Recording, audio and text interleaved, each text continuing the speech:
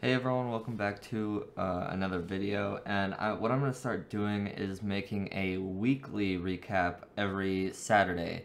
The uploads might be on Sundays some weeks, but I'll mainly try to get it up Saturday.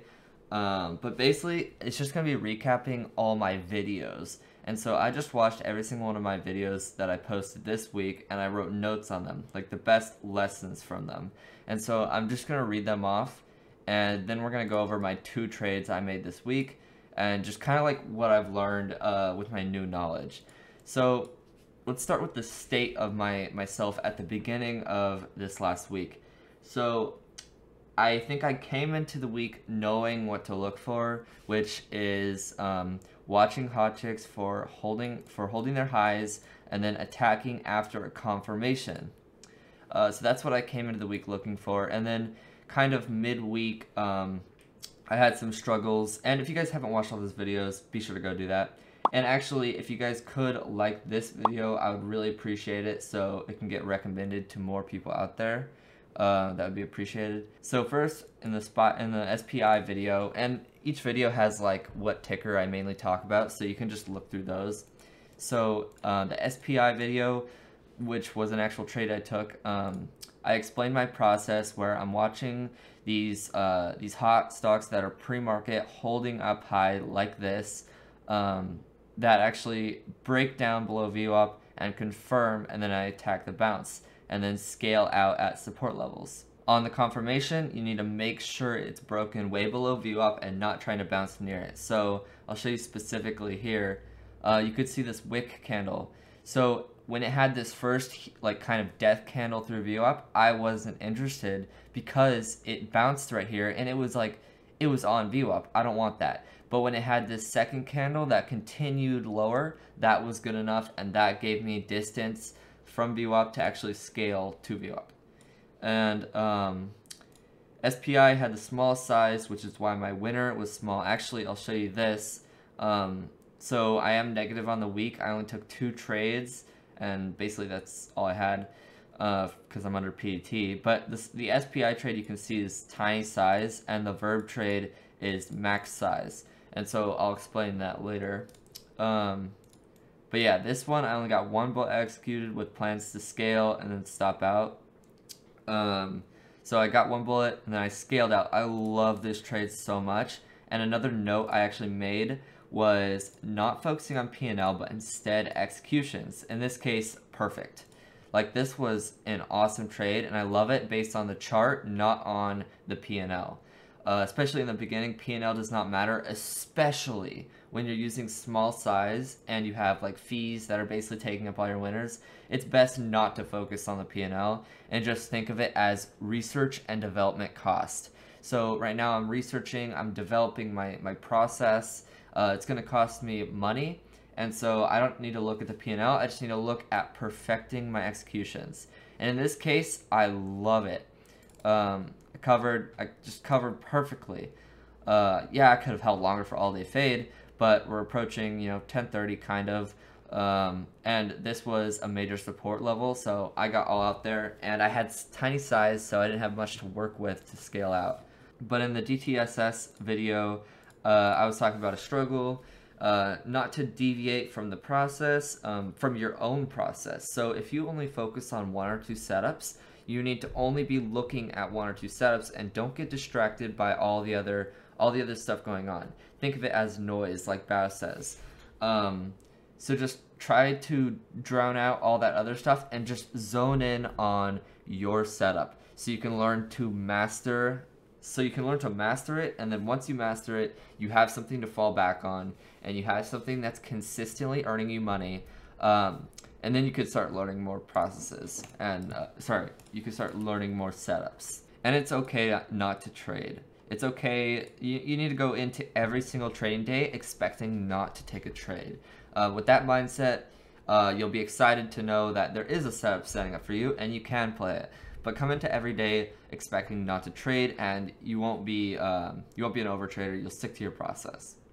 So getting onto the VERB video, which is this trade right here, the reason it failed, well, first of all, I'll quickly explain the setup. There was a trend line, it was a multi-day runner, and then on market open, when I saw this huge just death candle, it tried bouncing and it failed further down, I said, okay, the probability is high on this one.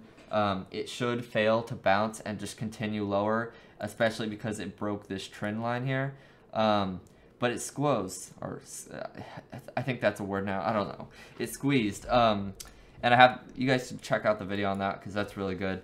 But only one other stock was taking the attention, which was DTSS. And when that died, when that started bleeding and washing down, the volume had nowhere else to go but to VERB. Because VERB was the closest to VWAP. It was the only one that longs would be like, oh wow, this one's going to the moon. Like, think in a long mindset. Like, this is the mindset I think. If I had $100, which stock would I put it in that has the most potential? And that stock was VERB because it was closest to VWAP at the time. Yeah, so I had my plan perfectly. I scaled, bam, bam, bam, and then stopped out over VWAP. I probably could have planned to only scale down here and had to stop here, but I mean, a VWAP reject could have also worked. Yeah, my notes were maybe be more cautious when there's only one hot chick, because if that one dies, the volume could flow to your stock if it's not already broken. With my setup, I'm playing the stock as it's breaking, and so there is more risk because it is closer. These setups do tend to, I think, trap more often than a totally broken stock, but it's a great setup. I love it. I had no emotions on this trade afterwards, just because I focused on following my plans. If you make a plan and follow it, you have nothing to be mad or sad about. You can analyze it and see if there's a flaw in your plan, but I don't think there was in my case. I don't know if MIC has talked about this, but I think one of the best ways to maximize your risk reward is to short as close to your risk level as possible. In this case, I guess I didn't do a very good job. I probably could have had another bullet. But if you get your average close to your risk level, that means you're only risking a certain amount of cents to make cents or dollars down. And so you could really maximize your risk reward by scaling close and getting your average close to your risk level. And so I always try to strive for that every trade. AEHR video. This was the big struggle video that I asked everyone for help on. And everyone gave such good responses. So I struggled with determining if I should only focus on one setup. The advice I got was to only focus on a couple setups and learn to master those. Then you can expand once you have a setup that you're consistent with to fall back on. So let's say you master a setup like what I'm doing. I master these confirmation setups, and I start moving on to shorting the VWAP rejects on broken stocks. Let's say I'm just failing and failing and failing at that. I always have something that's making me money and that I can fall back on, which is the confirmation or whatever setup you plan to master. And also, Harry recommends when something messes up my clear mind, I need to walk away. I need to take a breath for 5 minutes and come back with a clear mind. And so I explained this on another video where I think it was SGOC. I totally missed this, and my mind was messed up early on because I missed it, and that caused me to miss another setup that was AEHR. I would have shorted this bounce right here, but my mind was just so messed up, so I didn't even take the trade. So at the start of the week, I was focusing on 1 to 2 setups, my confirmation setups. That's what I was focusing on. Throughout the week, I contemplated whether I should start looking at other setups. Mainly what caused this is seeing friends and other people in MIC do so good at other setups, because my setup didn't appear as clearly as their setup, so the timing was just off, and so that caused me to get in my head about, oh, should I focus on something else? But now at the end of the week, the trader I am now is I'm going to drown out all that other noise. I'm just going to focus in on my setup. I'm going to learn to master it. I'm going to really just focus in and try to get the best I can. Try to get the best executions I can. Like on this SPI trade, I'm going to be striving to get these exact same executions every time. And learning just to consistently get this. Also, I have some big news. I'm opening a second TradeZero account, so I'll have 6 trades, meaning I will have a trade every single day plus 1. And this is going to be a game changer because 3 trades is just horrible. Like 3 trades means I can't take advantage of opportunity every day, and I keep missing things because I don't have trades. Or even one of the main reasons I hesitate on trades is because I think, oh no, this is my last day trade. If I take this and I fail, then I have to wait like multiple days to do this, and I always want to have 1 trade, so I can't miss the best opportunity. So this is just gonna be a game changer. 6 trades is awesome. I have a trade every single day. If there's a setup that appears that I like, plus 1. So maybe if there's 2 setups in the day, or maybe I want to add to a winner on one, a lot more flexible. So that's gonna be a game changer. So let me know what you guys think about this recap. Let me know in the comments, I guess, what you think about all this, and also be sure to like again because it helps this video get recommended to others, and it helps the channel. And my main goal with this channel is to, 1, help me look back at my growth and really just track how much I'm growing, and maybe go back, if I have the same struggle, I can go back to a video and learn how I overcame it at that time.